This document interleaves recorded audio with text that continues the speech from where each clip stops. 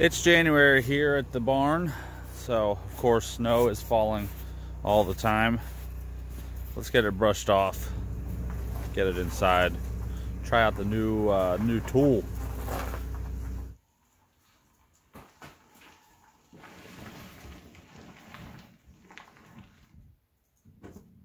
Put my stop block under there.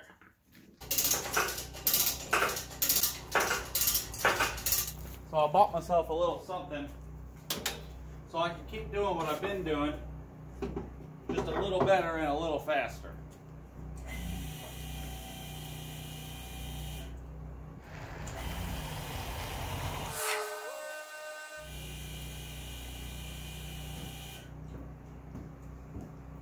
So obviously it goes a lot higher than this, but if you've seen me in the past, pick these up with engine cranes or drop the engine out of the bottom of a car with floor jack. The engine crane method was always the most successful, but it's a little sketchy. I'm kind of tired of risking my life. It's kind of slow. Pick this up on Marketplace for a fraction of what they go brand new, and I'm loving it already. I love it so much. It's like the third day I've had it, already dropping a motor in a car with it. Now that the Spec is in here and up in the air, I got everything out of the closet. This is the Spec V stock cross member from the QR. I kept the motor mounts. Hopefully they will work with this. Stock 5-speed transmission for the SR20. That's stage 1 of the swap. Intake, power steering pump, assorted brackets. Here's my spare motor. This motor has the AC pump and the alternator that I need because they were roached on that motor. The AC pump was actually rusted, like seized. I'm about ready to put the clutch and flywheel on the back of the SR and mate the transmission up with it. Remember, put the plate on before the flywheel. I can't tell you how many times I've had to take a transmission and a clutch and flywheel off to put this on.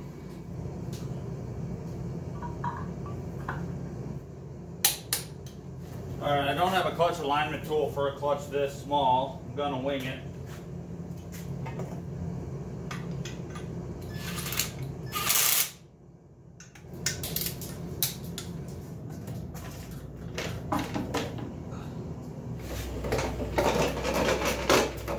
Wow, look how easy this is, and I don't feel like it's gonna fall on me and kill me at any moment, which is a first. You know, I don't know how I never noticed before that both the trans mounts are exactly the same. Oops. Don't think those are gonna fit together. I'm missing a bunch of parts. Like the cross member from the parts car, I don't think I scrapped that. I knew that they were different. The starter, I was getting this rear engine mount on that bolts to that cross member. And I don't have any starter bolts, and I also don't have a starter. I didn't throw the starter away. Took a look at the parts shelf. Somehow I kept reading this as front wheel drive, SR20, water pump, because I could see the water pump through the box. Kept ignoring the fact that it said starter. So the starter's right here. Maybe I did throw away parts I needed. That's actually a bad sign. I was hoping I'd have a big stash somewhere in here. It doesn't look like I'm gonna. This is what I was afraid of, going through some old footage from the video where I cut up that Sentra. Right there, if you look, that's the cross member that I'm looking for. It's in a scrap pile, so it's gone. I don't have it. As you just saw, I guess I blanked when I was cutting that car up and chucked the cross member I needed. This one looks like it, where is it? Right there. This one looks like it's gonna be similar enough that I might be able to fabricate something. I'm already gonna have to fabricate the trans mount and the engine mount on the frame rail. Now this is the stock motor mount for the front of the SR in the B15 Sentra. This is what the B15 Spec V QR mount looks like. This is what mounts to the front of the motor. I think I'm gonna cut this top half off and use, oops, drop that a little bit, use this bottom base plate that bolts directly to this frame rail to fabricate up a mount that's gonna accept that.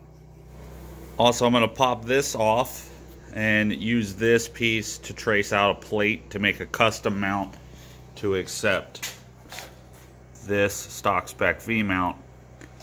I don't know if you remember, but if you watched the video where I cut up that super rusty Sentra that I got this motor from, the motor and trans mounts on the older Sentras are actually molded into the frame rail. I'd have to, like, I think maybe I could have, but I don't remember. Drilled out spot welds and taken the mounts off, but they don't unbolt until like 02 in the Spec Vs. I'm not even sure if they unbolt in any of the lower trims. I know in the SERs and Spec Vs you can unbolt them from the frame rail, but the older ones do not. So that's why I didn't take them. Wasn't really an option. It was an option to keep that cross member, but I scrapped it anyway. I still don't. I looked up one on eBay. It was $400 to buy the cross member I need. So I'm gonna fab this one to be correct. One of the other differences between the Specs and the SR20 Sentras from earlier is the Spec Vs have returnless fuel rails, so they only have one fuel line. And the SR20 fuel rail has an intake and a return. That's one thing I actually did save, was the fuel lines, and I saved the fuel pump that has a return built in.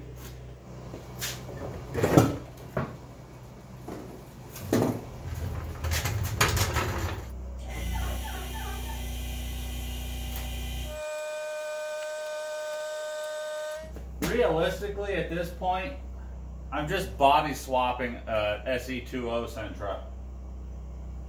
Like switching the fuel lines, switching the engine harness, the body harness, switching the motor, the trans, like, yeah. This is an SE20 Sentra that has a Spec V VIN at this point. Now that subframe's out, I can remove the fuel line and the vent line and put fuel lines back in. You can see, like, this was behind the subframe. There's no way I was going to get to that, let alone pull all this stuff out.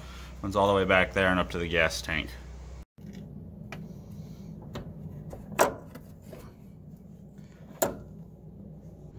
As you can see by the hanging gas tank straps, I've lowered the gas tank without unhooking this myriad of hoses and tubes.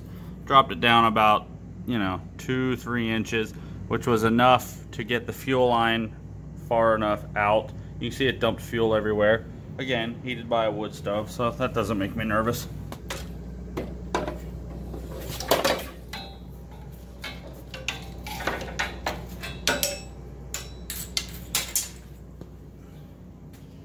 Alright, here is the stock single run fuel line. Out back, underneath the awning, I dug this out. I'm just going to put back in something that is two. Completely identical, just two of them. The Spec Vs have one output on the top of the fuel pump, as you saw, and this is from the SE20. Obviously it has an output and then a return in the fuel pump.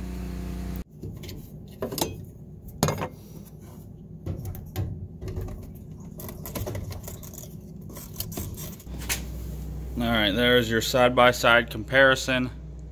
The Spec V fuel pump assembly is just returnless. Everything else should be the same. Plugs in a little bit different location. Hopefully that. Oh wait, never mind. This harness is in here. It doesn't matter. It will hook up. Yeah, there you go. This one just has a return. It's basically exactly the same thing, as far as I know. Well, nothing glamorous to see with me putting these in, but there you go. They're in.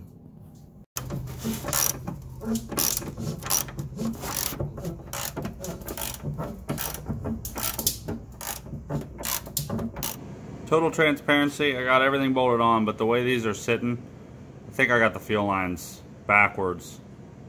But that was such a pain, I'm not going to undo it. This car is going to go under restoration in the coming future. I'll flip them then. If you're curious what I mean, see how this one's really far away from this one, and it only gets worse up here. I think if they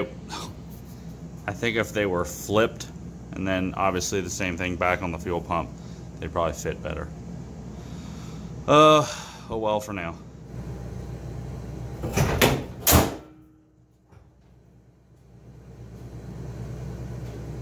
Not really sure why the lift did that, but man, did that hood shut hard.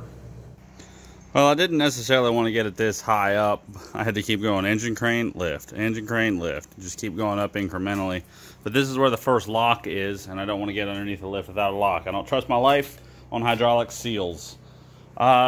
Motor is hanging in here. I have the cross member bolted in.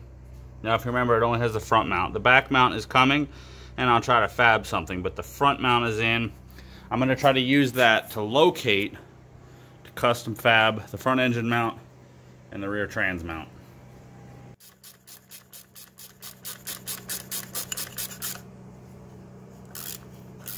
Alright, we have a front engine mount bolted in. The engine is actually surprisingly level. I think the trans could go up a little bit. This is pretty straight on with the frame rail. It's actually looking pretty decent. So you can see the SR is sitting in the engine bay. It's held up by the crane right now.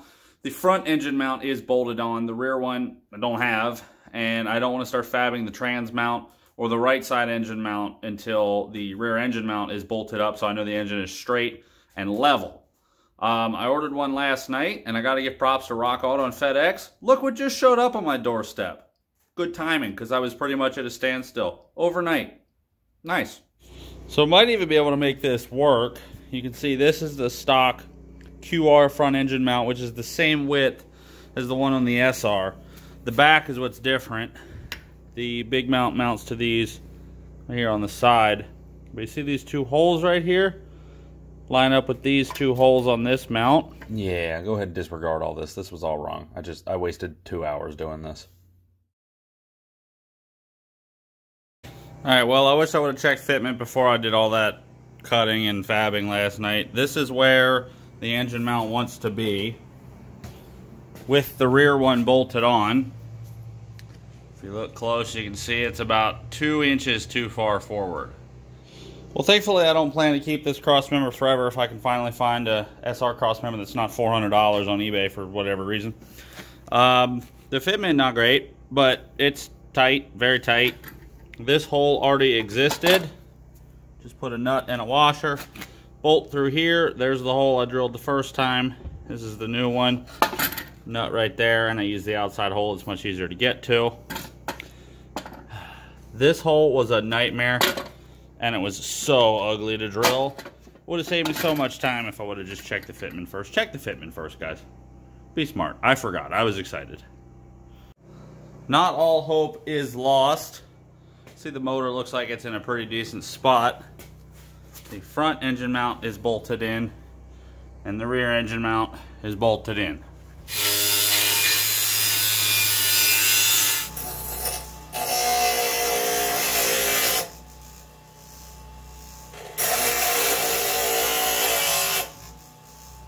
I've got the platform for the trans mount built. It's bolted down. I have reused the pedestals from the stock trans mount because obviously the top of the transmission is curved. If it's flat, it would hit. Now I'm just gonna design the feet that are gonna grab the mount and tack them on and then finish weld it.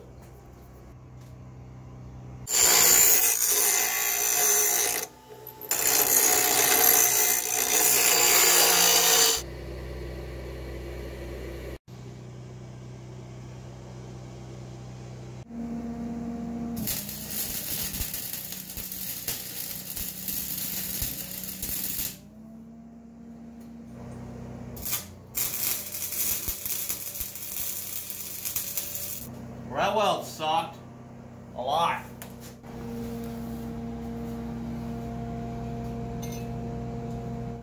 So to utilize the stock mounting location of this without having to remake it, I'm going to turn this mount right here into this.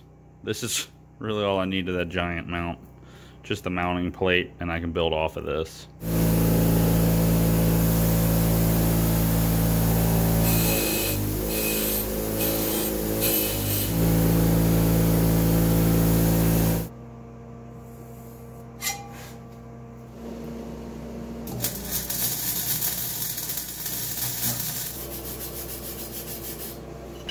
If I'm going to start getting this deep into fab, I need to invest in a welding table. This cold concrete hurts the knees.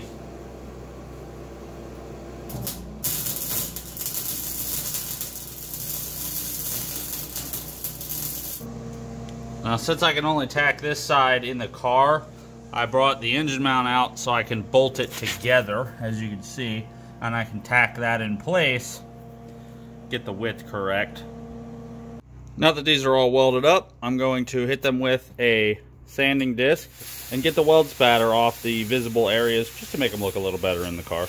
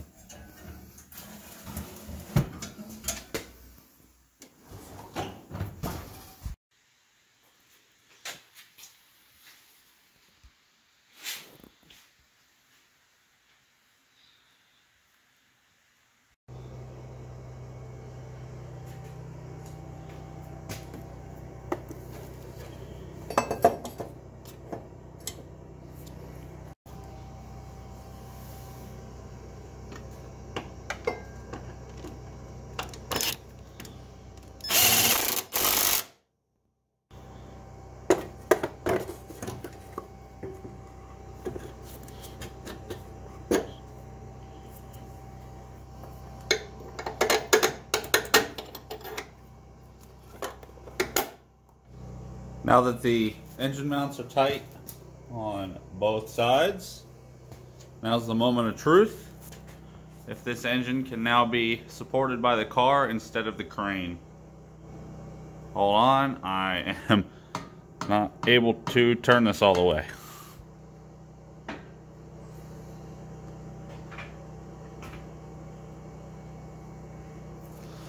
That looks like a yes to me.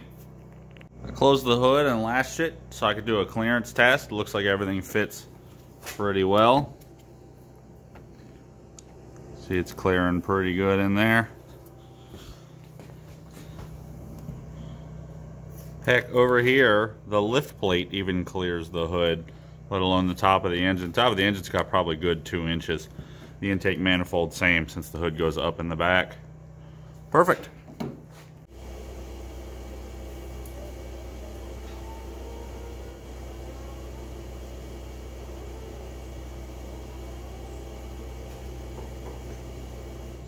Well, she's a little crusty. She needs a lot of work, but does officially contain an SR20. This is where the real fun begins. Eventually, put a big old turbo here. Maybe put an SR20 VE in it. 6-speed swap will come someday. It's just getting exciting. Look at that. Crusty car, crusty SR20. This is gonna be a fun journey. Oh, to add to the crustiness, that tire doesn't hold air, so it's got a spare on it so I can move it. I'm going to try to hold my eyes open. I'm staring directly. I can't do it. I can't do it. It's too bright. I didn't bring sunglasses. No. Okay. I'm going to try to do as best I can. I'm very light sensitive. Hope you guys enjoyed this video. And next, we're going to tackle the drivetrain, hooking up all of the cooling, getting the wiring working, blah, blah, blah, tying up all the loose ends. Thanks for watching.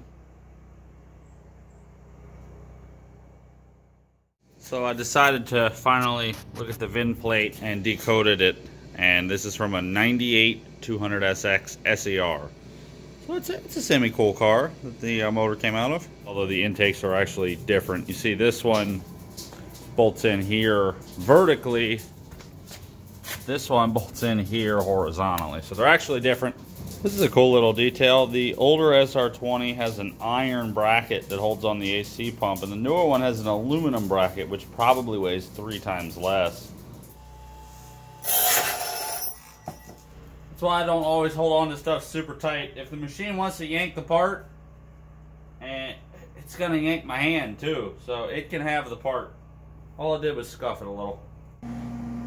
I need to weld more often because, like, first weld, ugh, and then like a little better, and then this one back here, this is fine.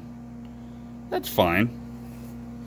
But like that, I gotta fill in the bottom of that one. That one's That's just welded to the side plate. It's not even on the bottom. I don't even know what happened here. The worst part is, this is the part of the mount you can see. And then the part that you can't see, look, they're all pretty good. For a flux core. For me. I think they're alright. But you can't see any of these. These are in the back. This is the front. That's the back. Come on, man. Why couldn't I mess it up the other way? I still wouldn't call it perfect, but I blended it a little better. I'm not going to try to go over this again. I'll just make it bad, but I fixed that really ugly middle section. So, I don't know if I just practiced more or if it's the fact that I stopped using the Harbor Freight flux core because I just ran out, switched spools to a different brand, but the welder's acting a lot better, and it seems to be having less spatter. Also, now that this Frankenstein mount is done, honestly, I probably should have just made this piece, the stock piece series, I probably should have just made that from scratch like I did with this one. It would have looked a lot better, but oh well. I'll remake it someday.